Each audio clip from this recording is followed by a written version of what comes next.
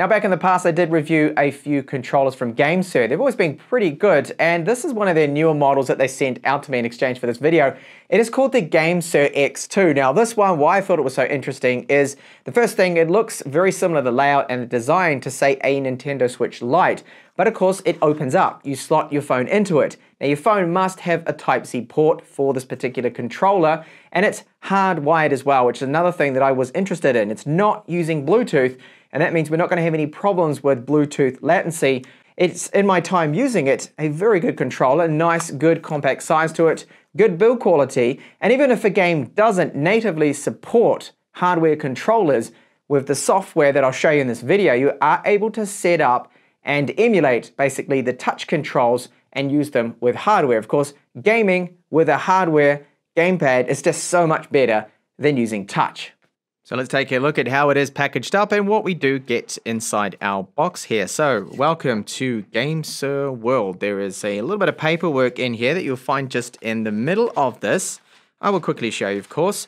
So we have a sticker there, if you wanted that, user manual, and just another little bit here just about the application and contacting them and their social media sites and whatnot. So here we have the controller. Nice size. So we do need a phone that is smaller than 167 millimeters, the length of it. Now I'm going to be using and showing you here two phones. This is one of them, which is the K30 Pro Zoom. So as I show you, you put this in, this is actually flexible, the Type-C cable. So you must have a phone with Type-C. If you do not have Type-C, then you cannot use this controller. See how it moves up like that? So you're able just to get it in there, quite easily do this without too much of a hassle, and then extend it out. So it has a spring in here, spring loaded. There are rubber pads in the inside, keeps the phone here in place. And if I just give this a good shake around, that is not going anywhere. And you can see on the back there, there's a little bit of a gap there for the camera bump too that sticks out. So that works out well with the design of all phones having their cameras, well, more or less in that area there. Just remember though that it cannot be any longer than 167 millimeters. So we've got the triggers up here at the top, you can see, and they've got a really good feel to them. So clicking them in, they're not really that loud or noisy. Now apparently they're rated for 3 million clicks, these switches they have used. Plastics and the build quality is very, very good. So we have some rubber pads here, reasonably comfortable. Now why I do like a lot the look of this particular controller, and why I decided to review it and agree to it, because it's a lot like my Nintendo Switch Lite's controller, the layout too as well. And you'll see here, look at the similarities between the layouts here. Now the controllers are a little bit smaller. There's rubber on the top here, and they go back, of course, with a spring-loaded mechanism to take them back into the middle there, and they have a great feeling to them. So very, very, very similar layout. Now I wish the D-pad here was actually like a normal D-pad, and what I mean by that is, well, at least one that looks like my Nintendo Switch would have been a little bit better there. So we've got various different modes that we can turn on. So right now it's in the normal joystick mode, and if I hold down these two buttons, which is home and the GameSir, you will then switch over to another mode, which is basically emulating touch then. So it's going to go over. It changes the color here, the status LED. Now there is a Type-C port down here on the bottom. You plug this in, it passes through power to the phone, which is great. So you can continue on gaming if your phone starts to lose a bit of battery or it's getting low or something, so you can charge at the same time and keep on gaming. So there's no battery in this, it's not Bluetooth operated, and to me that's actually a positive. So you don't have to worry about a battery going bad in this in the long run, because that can, later it can swell up and you need to throw the controller in the rubbish bin. It's never gonna happen with this one, but it just means we cannot, because there's no Bluetooth, just use it individually by itself. No, it's all hardware, but that means the latency is going to be very, very good. So the buttons all have a nice feel to them. Very good, and a good build quality to this. And then removing my phone is very easy. I just need to pull on this and then lift the phone out like so. And it is not going to damage my phone because there is rubber here on the bottom. And this, I'll give you a closer look here, is that rubber that is applying a little bit of pressure onto the phone to keep it in place. But it is mostly the Type-C port here that's slotted into your phone that is doing the work there to make sure my phone's not going to come loose. And in the time using it, it does not feel like it is going to pop out and suddenly just eject my phone across to the other side of the room. Not at all. It does feel very, very secure, locked into place when using the controller. And so there is, of course, an application for this if you wanted to set up and configure the overlays for the on-screen touch controls to then be converted into hardware. If your game that you want to run on this, for example, PUBG, which I will show you shortly, doesn't support controllers.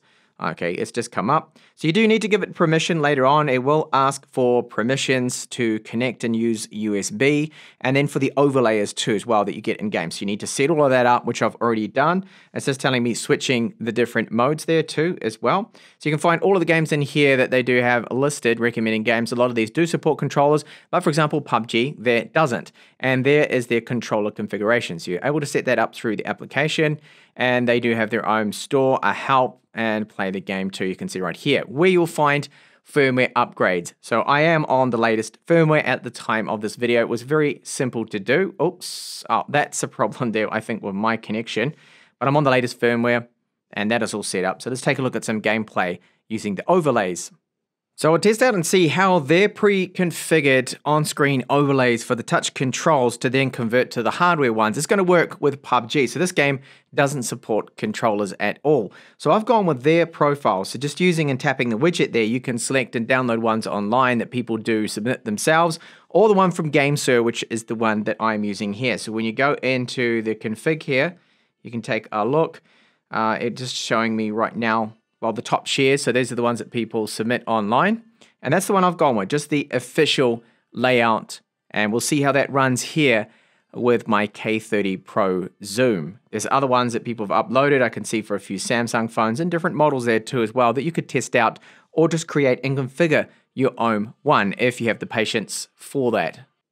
So the configuration is pretty standard here. The left stick is our movement and the right is to look around. So moving that up and down, you can see there. And they've got the trigger. So this trigger is to fire or punch. And then we have the left trigger, that one there, is then the sights. So getting around and moving here, it seems to be pretty easy, but things like the jump or move up and things, well, that all has been configured too. So it takes a little while to learn it. So I believe that is, yeah, that's jump right there too. Okay. And to toggle the running, I think I do need to use like a shortcut for that. Now let's have a look at just getting through a door. If I can do that. I don't want my teammates. Oh no, he's still there. He's not offline or anything like that. So it seems to be pretty good. Okay, so let's have a look at looking down then the scope right here. It's just getting used to the controls here, the sensitivity. It's going to take a little bit of time.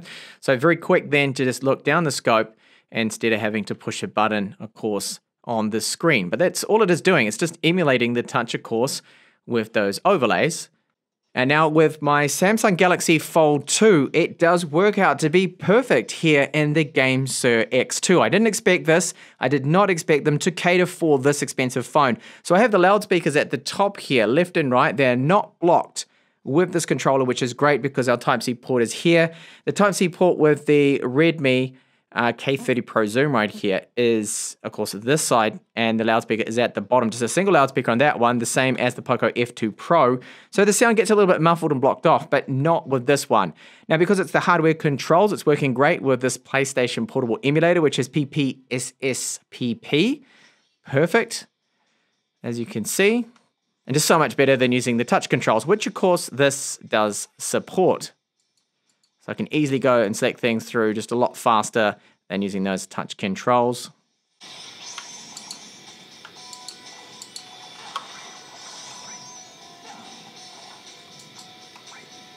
And I'll just wrap this game up here. Very comfortable, but not quite as comfortable, of course, as, say, using my Xbox controller. The ergonomics of that one is far superior to this, but it's a nice, compact, portable size. And probably one of the best Android games, in fact, a cross-platform game here, Genshin Impact, and looks so good on this phone, but of course it doesn't support controllers, which is so unfortunate. But here, using the GameSir X2, so good, the way I can use the controls, and I've got it configured here, and I've just been adjusting the profile. It takes a little while to set up, but it's not actually too difficult to do. And I can quickly swap over characters as well, depending on what buttons I push there. I've configured it myself. And to do, for example, their magic. Very easy to do. And it's just so much better playing the game here now with these hardware controls. Now, you don't have to have the overlay standing out over the controls. I've just done it for the purposes of this video, but through the settings, I can set it so it is invisible, so you don't see it at all. That's just with the transparency. So you can see once you go into the advanced settings here, general settings, I can set this right down to nothing and just enjoy the game as if it natively supported a controller. Look at this. This is really good. So I'll be using this a lot to play more of this game. Okay, so all up, this is, in my time using it, a great controller. I love the build quality. I love the fact that my phone just slots in. I can use it straight away. There's no Bluetooth connection, so there's no problems with latency. I don't have to wait for a connection. And the Bluetooth, sometimes on some of the controllers or older phones, I've noticed that the Bluetooth can affect sometimes your wireless speeds, lowering them down a little bit, but we don't have that problem here with this controller. Now, for some people that wanted to use it separately, that could be a problem because maybe you'd want it to also support Bluetooth, which it doesn't have. Now the keys, the buttons on them feel very good. All digital, of course, including the triggers at the top. Ergonomics, very similar to, say, a Nintendo Switch Lite. It has that feel to it, which I really do like. And for the gaming that I've done, especially the emulators, and those emulators supporting the native controller support, it has been really good with this particular controller. And of course, I don't have to worry about battery life or the battery life running out on it because it's just sipping a tiny bit of power and that is all it needs to run. Now, the other thing is, of course, as I pointed out at the start, you need a phone that is not any taller than 167 millimeters. If you've got a very tall phone, one of those big, maybe gaming ones, I don't think it's going to fit. My K30 Pro Zoom here or the Poco F2 Pro just fits in it, as you can see. And I was surprised to see that my Samsung Galaxy Fold 2 as well fits in this perfectly with the loudspeakers either side. So you do get the loudspeakers on your devices blocked off a little bit of muffled sound, but then you could use, of course, Bluetooth for that. And you can't use, unfortunately, 3.5mm headphone jacks in this with your phone. So that is one of the cons of very few with this particular controller. I think it's really great, and I've just had an awesome time using it, especially with emulators on my Samsung Galaxy Fold 2 there. It's just been a really good experience with this, and I love the design, how small and compact it is. Of course, there are normal Bluetooth controllers you can use, but this one's a lot more portable, only 168 grams, so all up. It does come recommended for me if you're after something like this. It is good. And thank you so much for watching this review of the GameSir X2.